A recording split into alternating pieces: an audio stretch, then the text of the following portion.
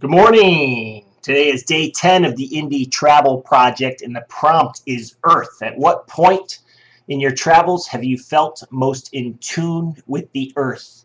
Share a story of how you interacted with the local environment or nature. So I've been thinking about this prompt for a few hours now, kind of wondering, what is my take on Earth and being connected to it? And I have a travel story and something that I try to do every day. So I mentioned yesterday, my perfect day, I do at least 10 minutes of meditation, or just thinking good thoughts. I'm from Chicago, so meditation sounds a bit weird where I grew up. But the more I do kind of just thinking good thoughts and stuff like that, I definitely feel close to the earth. I will say I went to yoga class this morning at 5:30 for an hour and a half.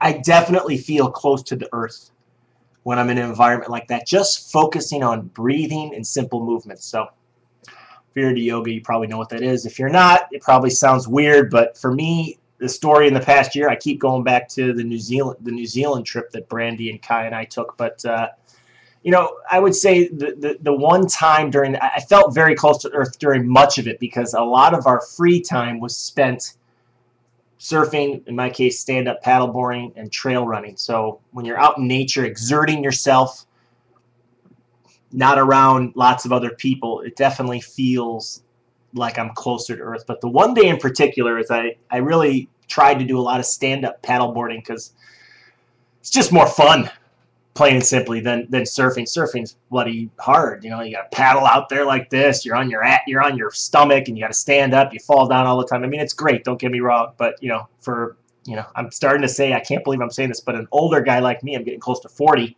Stand-up paddleboard's definitely easier and more fun. But I started getting my mojo with it probably the last week or two that we were there last year, and there was one day where you've heard this story before, but for me, the waves were just glass and perfect, and I don't know how many I caught, but I was totally present in the moment, just focusing on catching the waves and riding them in, and it was just a great hour or so. I don't know how long the time was, for those of you who've read the book Flow, or where time just goes away.